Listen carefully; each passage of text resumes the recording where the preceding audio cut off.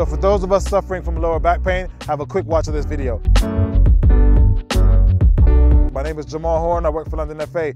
In my experiences, during pre-season or when you're returning from injury, no matter what you do, you're gonna have some form of lower back pain. Your body isn't used to that level of impact. It has to readjust to it. Give yourself 6 to 8 weeks of the current training that you're doing. A lot of us, that will be enough, the lower back pain will cease. But if the lower back pain continues, or the soreness or the stiffness continues, I want you to look at these stretches. This can definitely help you. With the first stretch, spread your legs about shoulder width apart, move laterally down on the left, down to the right, then bend your knees and your back nice and slowly. Bounce once or twice, then back up. Then just repeat. Down to the left, down to the right, down to the left, then bend. Nice and easy. You should feel a nice light pressure on your lower back and spine, increasing the blood flow, stretching the muscle very, very nicely.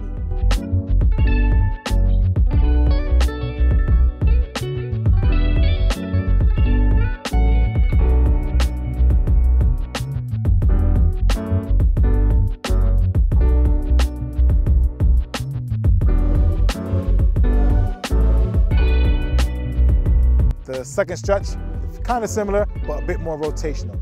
The first one is just getting you bending. This one is supposed to get your body and your core just rotating. So here you want to go to your left leg, slide over to your right leg, back over to your left leg, bend your left knee slightly, then rotate your back. And you want to go to your right leg, over to the left, back to the right, then this time from the right side, bend your knee slightly, bend your hip, and then rotate.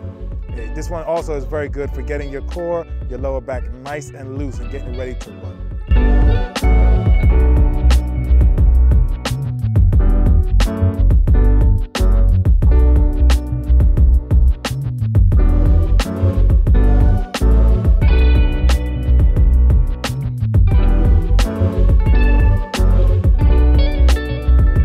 Thank you for watching. My name is Jamaal Horn of London FA. I really do hope that these back stretches help you and improve your back pain and soreness.